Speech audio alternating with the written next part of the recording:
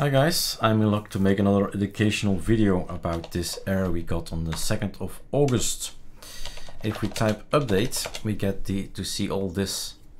And the reason I told already in the educational video, which is 2129 I think, and 2130 is a short one, so this will be 2131, is to show you different solution, right? If you don't have the .bin, there is normally a bin and there is a main and there's a fixes, and in here somewhere, if you've done it right, you'll have a fix the keys.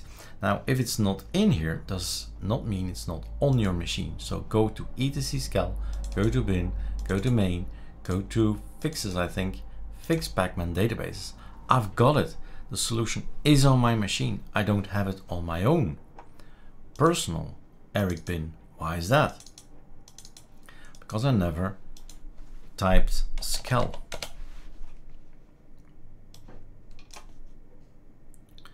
Boom, there it is, right? What is scal? Alias, oops, scal. It's gonna copy paste everything over from etc scal, but first it's gonna make a backup. That's what it does. So I have my solution. Well, suppose we don't have the solution. Suppose I cannot run this one, which will solve everything you'll see in video 2129 and 2130.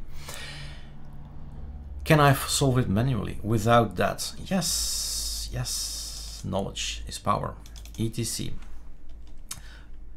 Well, first of all, you have to tell the story straight, right?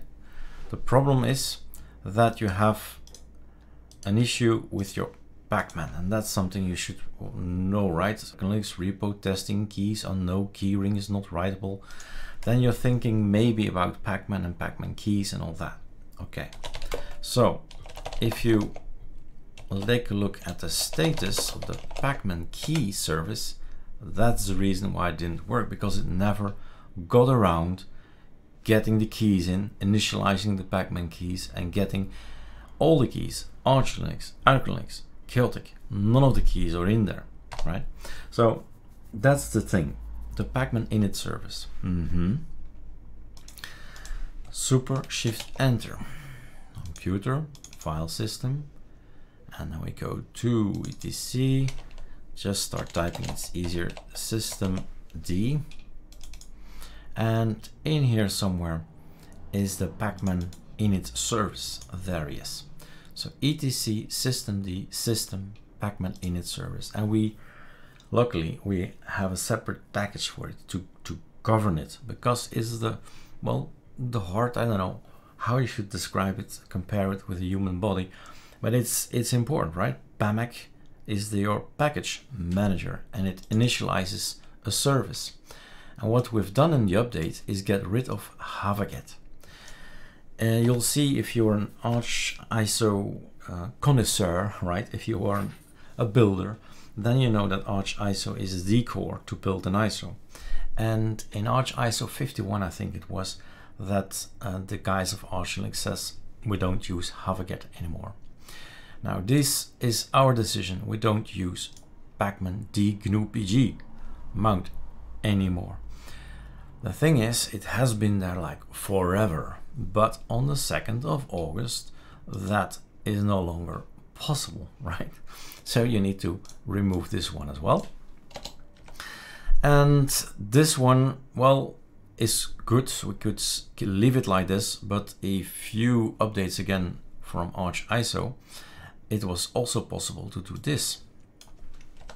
And it will take a look at the folder, and whatever's inside is going to use it to populate. So ArcoLinux Celtic will go in there by default. So this is now the new Pacman init service that we're going to use, that we're going to update, that we're going to use in the next ISOs, it's in the next package. All right, so we've done the same work manually. That's it. Control S, you save it. So it's gonna say, when I boot, one shot, I'm gonna initiate the keys. I'm gonna get all the keys from ArcoLinux and Celtics, and there you go. And then you can update your system. Now updating, well, the initializing service is normally done at boot time, right? But I can simulate a boot time. So we're gonna ask the status first. Agreed, failed. Then we're gonna restart the phase. There's also actually another one. There's another name, but restart will do just fine. Failed to restart. The GNU-PG mount is not found. Did we not change that? I think we did. So, I'm afraid you need to reboot. An easier way is just to type Sublime Text. Boom, it's there. So we've saved everything, we're cool, everything is okay, but because of the line there of the GNU-PG thing, you need to actually reboot. No way around it.